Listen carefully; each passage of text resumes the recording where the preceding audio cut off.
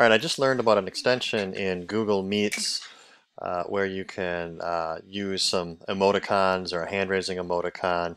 Not essential, but could be a little bit of fun.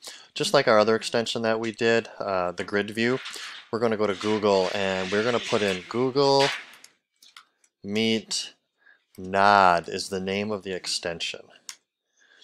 That'll bring us to this page, Nod. That's the one we want. Here's our extension store. You'll see a little blue button right here that says Add Extension. We click on that. I've already added it, so we're good. Once you do that, when you go into a Google meeting, you'll have these two little symbols over here.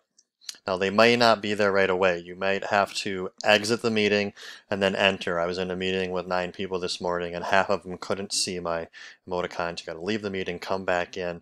But once those are added, if I click on thumbs up, little thumbs up down there, just a way to do some silent or nonverbal communication. That was funny. I don't have to turn on my microphone or anything. Similar, I mean, you can do it with the chat, but again, this hand raising feature, Matthew has raised their hand.